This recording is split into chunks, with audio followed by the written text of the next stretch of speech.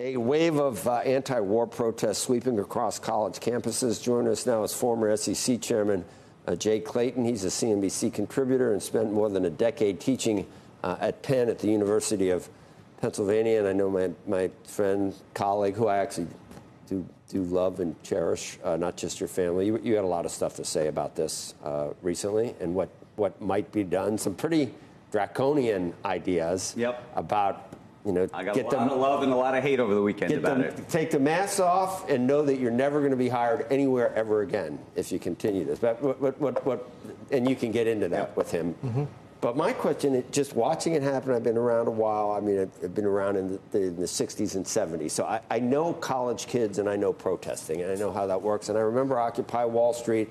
I look at it now and I'm just wondering how many of those people just are in love with the idea of going out and expressing themselves, and how many of them are really hate Jewish people and are anti-Semitic.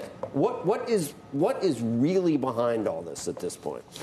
Well, I think you raised something that people aren't talking about. Kids on college campuses, adults on college campuses, they do feel that the protesters of the 60s and 70s, I mean, I've been on campus a long time, were heroes. They were people who sort of changed our society through the Voting Rights Act, through civil rights and the like, and they're people to be revered.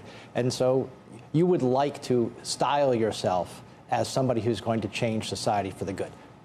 Sure, that is a sentiment that's been on college campuses, and it's a healthy sentiment. Do we have a healthy sentiment right now? Absolutely not. Absolutely not. When I was here after the hearings, I think it was in December, we talked about it and said, look, if the only thing that happens here is Liz McGill and Claudine Gay get fired and what's going on college campuses continues, it's a total waste.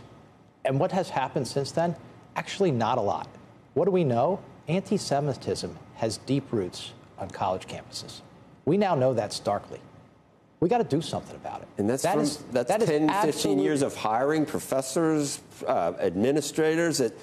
How do they all find each other? The oppressor-oppressed culture is self-perpetuating. That's another thing that we've learned about college campuses. If you look at tenure decisions. And Israel just represents, in a nutshell, an oppressor nation, almost as I saw it said, Israel and Ferguson are the same thing. And I had to think about that for a while. We have anti-Semitism is age old. And then you have that coupled with Israel. And coupled with this oppressor-oppressed culture, it's a cauldron for hate. And college leadership needs to just say, we have a big problem, and we need to address it. Do you hear that? Do you hear any president? The Columbia University president, back after 9/11, said that that terrorism and protests are part of the same thing. So we already knew about her long before she was hired. So why hire her? Why? Well, like I said, it's been self-perpetuating. Right. Let me ask you just about the role of business in all this. So I wrote a column over the weekend. We talked about it on the air, I think, even before the column itself, about the role that business could play in all this, both in the context of thinking about universities, frankly, as vendors in terms of employment. How, every university is hiring these students or not.